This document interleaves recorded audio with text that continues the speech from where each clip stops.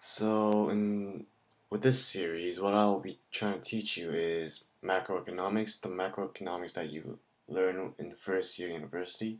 I'll be trying to teach you what I learned myself when I did first year economics. And without further ado, I'll start off with a talk about a time and output graph.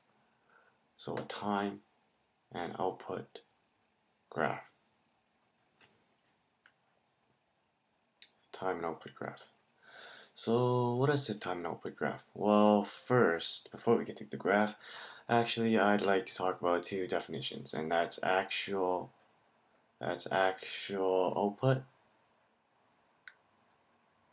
and for convenience we'll just call actual output Y.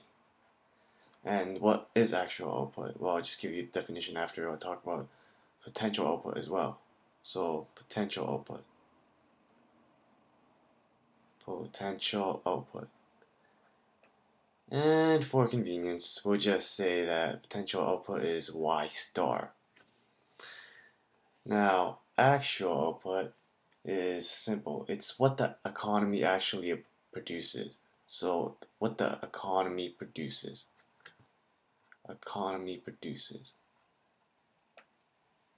Just as the word sounds. Actual is what they actually produce. The potential output, on the other hand, is what the economy can normally produce. What the economy can normally produce. Normally produces. So just remember that these are what's. What the economy produces is actual, and what the economy normally produces, or what can they produce.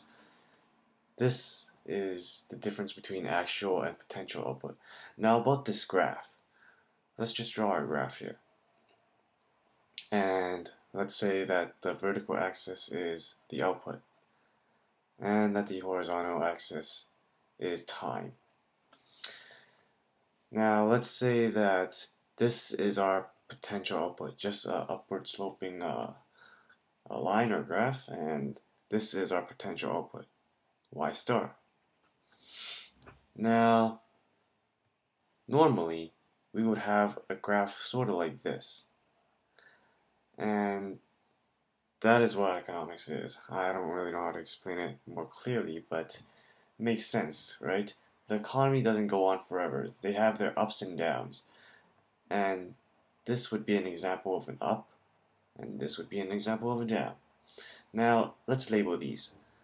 2 is, well, what you can call 2 is 2, you call it a boom.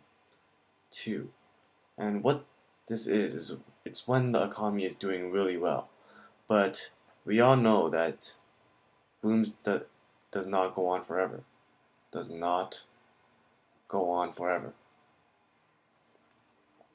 Why may it not go on forever? Well, there are a lot of factors, but some factors that we can easily say is, for example, demand and the supply.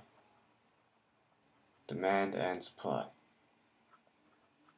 is a factor which affects how, when we have a boom, we can't have a boom forever. And another thing would be taxes. Taxes would be another factor that influences how this graph looks, and that influences how a boom cannot go on forever. Now, 1 is, let's label 1 as the recession, let's just call it recession. So 1, what is happening here? Well, nobody is spending. Nobody's spending. So when nobody is spending, that means they're tight on money, and we have a recession. And when we have a recession, there's normally like no jobs, and when people have no jobs, they have no money to spend. So we have no money in, we get no money out. And we can call this a recessionary gap. Well, recessionary gap is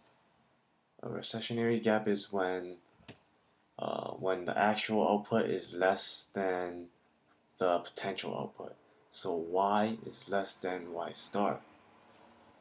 So the red line is our y, and the the red line is our potential output, and the black line is our actual.